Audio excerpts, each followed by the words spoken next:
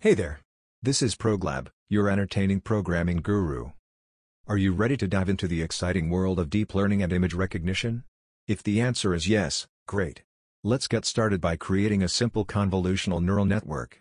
These networks are like the superheroes of the deep learning world, and they're perfect for classifying all sorts of images. So, buckle up. But before that, be sure to subscribe to my channel. With new and exciting content every week, you won't want to miss out on all the fun and education. Click that subscribe button below and let's learn together. In this tutorial, we will classify images of digits 0 to 9, based on a fancy deep learning network. And the best part? We don't even have to find the dataset ourselves, because MATLAB has got us covered with a pre-installed image dataset. So, sit back, grab a cup of coffee, and let's get cracking. In this tutorial, I will demonstrate to you how to load and explore image data, how to define the network architecture, how to specify training options, how to train the network, how to predict the labels of new data and calculate the classification accuracy. So, let's jump right into the live script and write code for loading and exploring data. Before I started coding, I made sure to jot down the most crucial line of all: CLC, clear, close all. CLC will clear your command windows, clear will erase your workspace, and close will shut down any plots or extra elements in the MATLAB environment. Let's start with code to load and explore image data. This line of code will help us find the location of the digit dataset in MATLAB. It uses the function full_file and its input arguments to construct the full path to the dataset, which is stored in the folder digit dataset. The first input argument, MATLAB root, is used to find the root directory of the MATLAB installation. With this line of code, we can easily locate the image dataset whenever we need it.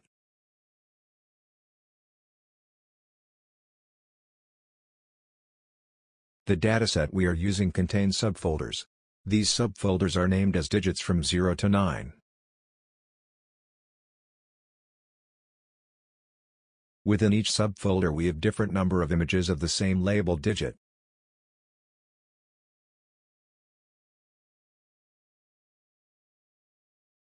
This line of code uses the function ImageDataStore and its input arguments to load images from the digit dataset.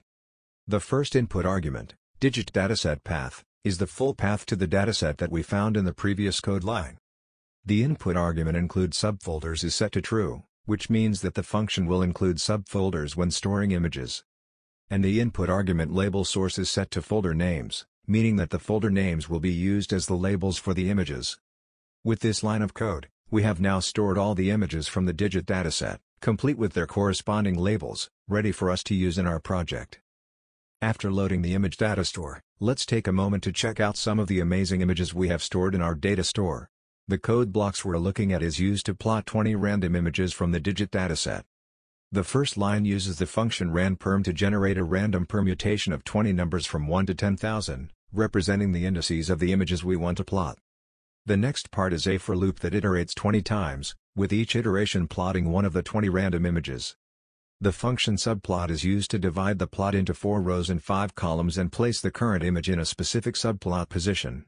Finally, the function imshow is used to display the image, with the image file path being retrieved from the imds.files cell array using the current random index. By plotting 20 random images, we can get a visual idea of the data that we have stored in the imds image data store. This line of code counts the number of images for each label in the image data store imds and stores the result in a table format in the variable label count. It provides a summary of the image distribution across different labels in the dataset.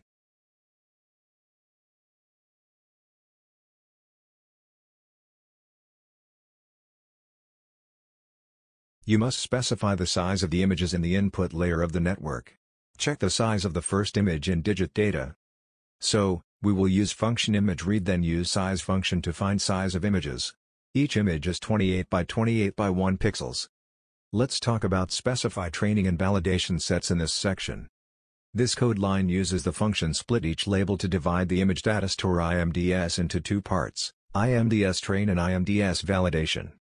The input argument numTrain files specifies the number of images to be included in the training set imds train, while the remaining images will be included in the validation set IMDS validation.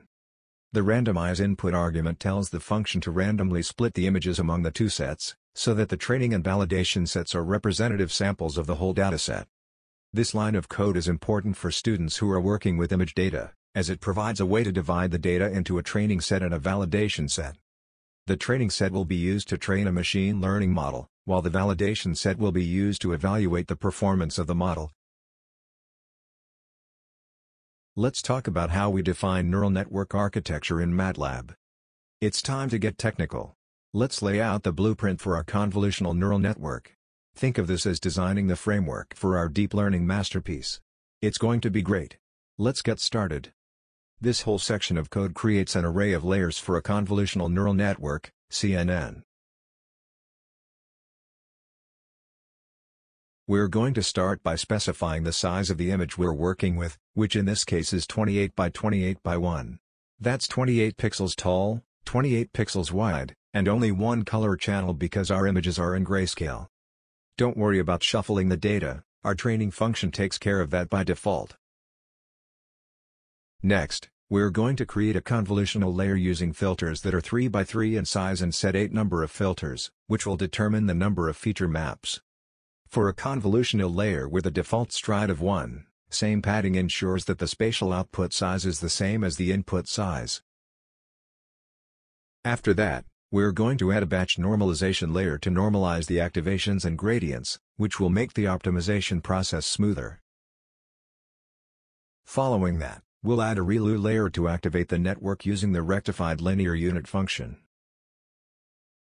Now, it's time for a bit of downsampling by adding a max pooling layer.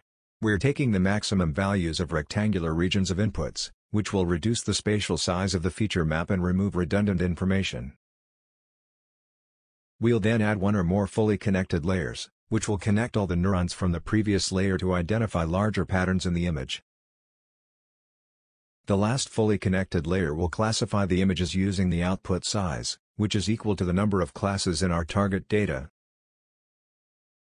The final touch is the softmax layer, which will normalize the output of the fully connected layer and return positive numbers that sum to 1. This will be used as classification probabilities by the classification layer. Let me run this code section for you.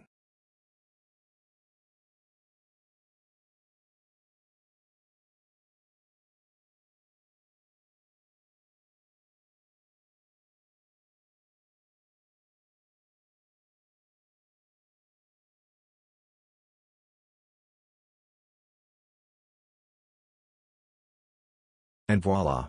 That's how you build a simple convolutional neural network for image recognition. Don't forget to have some fun and be creative with it.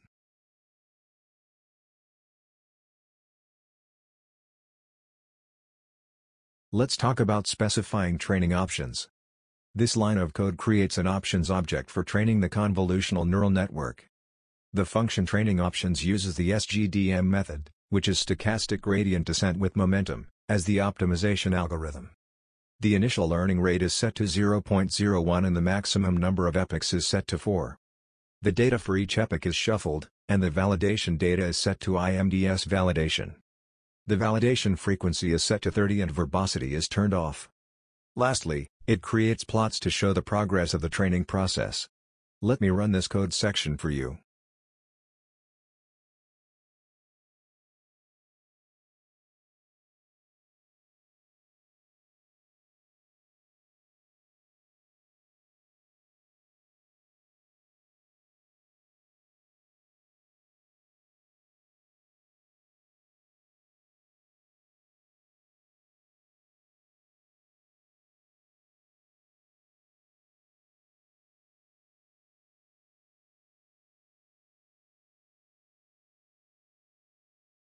Let's talk about how to train network using training data in MATLAB. So, let's get our network ready to learn. We'll use the architecture we defined with our layers, our training data, and some important training options to train our network. And the good news is, if you have a GPU, Train Network will automatically use it to train your network, making it super fast. Just make sure you have the parallel computing toolbox and a supported GPU device. Let us run this section to train our network model.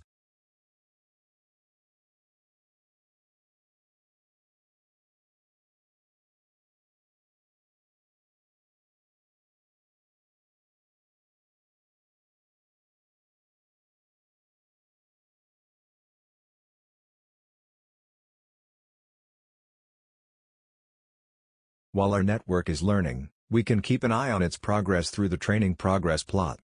This plot will show us the loss and accuracy of our network as it trains, both on the mini-batch data and the validation data.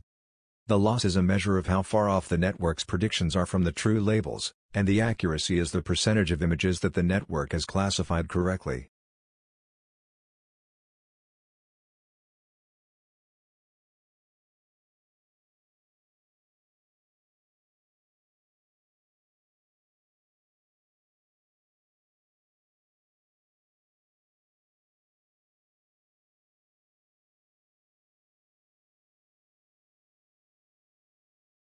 Let's classify validation images and compute accuracy with our trained model.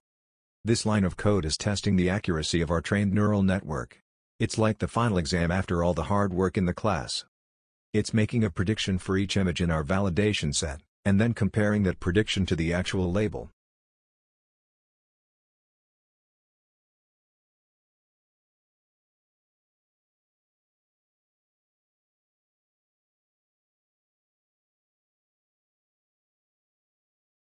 And finally, calculating the overall accuracy by dividing the number of correct predictions by the total number of images in the validation set. It's like finding out how many A's you got on your exam.